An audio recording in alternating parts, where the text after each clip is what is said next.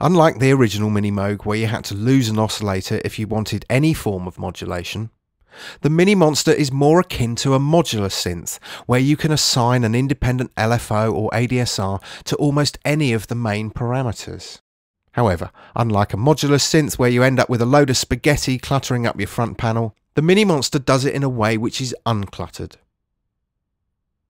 So let's say we want to apply an LFO to filter cutoff. Well, firstly, we simply click on the cutoff knob so that we can see the parameter named in the window here. Then we nip across to the LFO section. Now it's here that you can create independent LFOs for all the main Minimonsta parameters with the exception of oscillator range and waveform knobs and switches. Everything else, however, can have its own independent ADSR or LFO assigned, and this is where the Minimonsta becomes truly magnificent. So, starting with waveforms, we have triangle, sine, ramp up, ramp down, cosine up, cosine down, square wave, random, brown noise, and red noise. So sticking with the sine wave for a minute, if we want to apply this to the filter cutoff, as we've said before, we simply click on the filter cutoff control, make sure we see that name in the parameter name window, and apply a degree of amplitude. So here's our basic sound, and here's our modulated sound. Now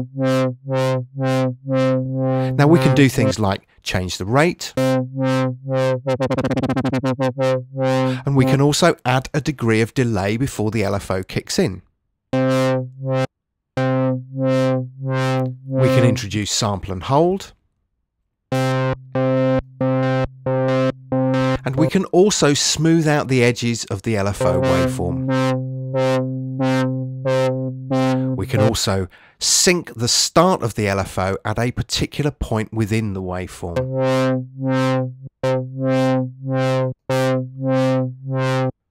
Now you can see we have an LFO or ADSR assigned to a parameter via the blue illumination around the parameter. And as I said before, we can set up completely independent LFOs for different parameters. So let's strip back our LFO here to something basic.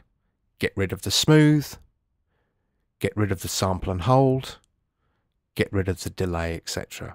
And just check our modulated cutoff sound.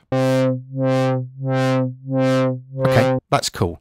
So now let's assign a separate LFO to resonance or emphasis.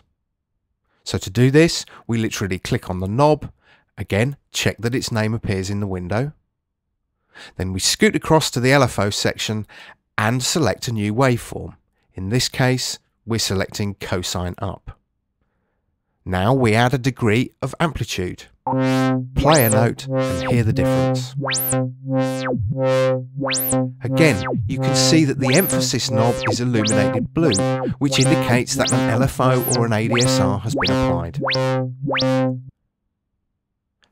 As with the MIDI control, the ability to apply an extra LFO or ADSR is really what sets the Minimonsta apart from any rival Minimoog emulation.